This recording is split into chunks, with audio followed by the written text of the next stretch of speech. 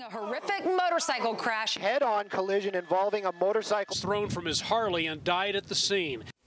Motorcycles are very dangerous, so should the government force bikers to wear helmets. 19 states do. We libertarians say that's wrong. It's my head. Once I'm an adult, I ought to get to take my own chances, even if I'm a fool. As Milton Friedman said, part of freedom is the freedom to be a fool. But orthopedic surgeon Dr. Alton Barron, who repairs bones of people injured in motorcycle accidents, says yes, helmets should be mandatory. Why? It's my head. Leave me alone. Yeah, well, that's a valid argument, and I certainly, in full disclosure, I'm a native Texan. My family settled there in the 1800s, so I believe in civil liberties, and I rode a motorcycle and owned one until I was 21. But at 23, I lost one of my very close friends who was riding his Harley at home on a Christmas break, and he hit a pothole, flew off, and had a head injury and died. So I'm sorry that happened to him. No, sure. But I ought to still be allowed to risk my life if I want. But what about the cost to society as a whole? We have a very limited health care dollar budget. And 44% of all the cost of these head trauma patients, which are astronomically more costly to our health care budgets, are borne by society because weirdly, or maybe naturally, the insurance companies don't like to cover motorcycle injuries because of that added health care burden.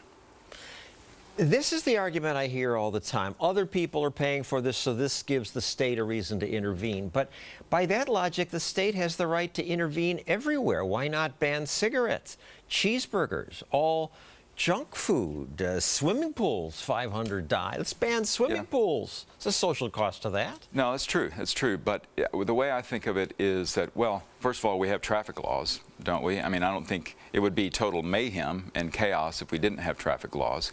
We have seatbelt laws. I know some people argue against those. 2 points. Traffic laws, that's often about a car hitting somebody else. And we probably have too many traffic laws. A number of cities are pulling out their street lights and finding they get fewer accidents with just stop signs.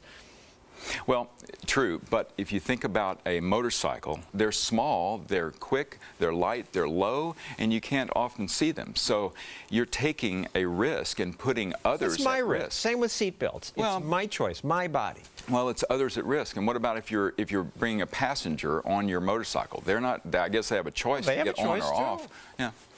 Well, these laws do exist, and the government required it in 1966, mandated for the whole country. Riders pushed back, and they passed a new law that gave the states more leeway. Within 3 years, 27 repealed their helmet laws. Shouldn't states be able to experiment like that? Well, clearly they have, and the data has shown that a hugely greater increase in head injuries occurs when you are not wearing a helmet. I've treated so many devastated families. I mean, a single head injury patient, whether they survive or die, have exacted a great toll on their families. And I would bet money that a family is going to say, you know, I wish there had been a law for a helmet to wear, so my loved one was still there and our family was still intact. What about the laws requiring people to wear helmets when they ride a bicycle? Right. I ride my bike. Sometimes I wear a helmet, sometimes I don't. I think that's different.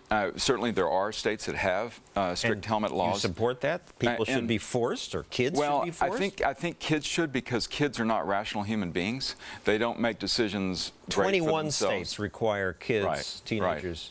I ride the city bike across town on Wednesdays to go to my surgery center, and it's a near-death experience. Now, I'm a little bit of a thrill seeker, but I wear a helmet. Period, by choice. You can choose if they mandated that, if they mandated it, I would say, you know, that's probably not such a bad idea. And again, I believe in civil liberties. Maybe you wouldn't ride then, because it's a pain to wear a helmet. No, it's not a pain. Parts of Australia, Canada, and New Zealand made bike helmets a requirement. Head injuries did drop, but the number of cyclists dropped at exactly the same rate. Really? So people were less. That data. Really? People stopped healthy. riding because they had to wear a helmet? Some people did. Adult cyclists dropped by 29%, child cyclists by 42% in Melbourne. That's shocking. I find that data very hard to believe. However, I like to shock you. Another concept would be, well, if you are required to wear a helmet, but go ahead and choose not to. I mean, all you get in Texas is you're stopped and you have to pay a fine. So pay a fine, and then I don't want to be fined by my government. I want to protect my own head. Last similar question: these bans on texting while driving. It should be banned. There should be a law against I think there should be a law. Yeah. Look, I'm an orthopedic surgeon. My job is to take care of people, and I think that's the best way to take care of people. The Institute for Highway Safety, Insurance Institute, the laws aren't reducing crashes, even though that the laws reduced handheld phone use. Yeah. I mean, maybe it's because it's illegal. I can't do this, so I'm going to do it down here. Well, do they have, I mean... There's no evidence that these laws have saved lives. Right. That may be true, but, you know, I haven't seen enough data. I'm all data-driven. And the American Academy of Orthopedic Surgeons, of which I'm a member, we have had a policy in place... Yeah, you doctors always say, ban this, ban that. No, not always. Not always. We don't believe in banning everything. I mean, look, we're thrill seekers. I mean, a lot of orthopedic surgeons are downhill skiers and mountain climbers and cyclists. But you want to force me to wear a helmet. I do, because it's in your best interest. Thank you, Dr. Barron, representative of the Nanny state.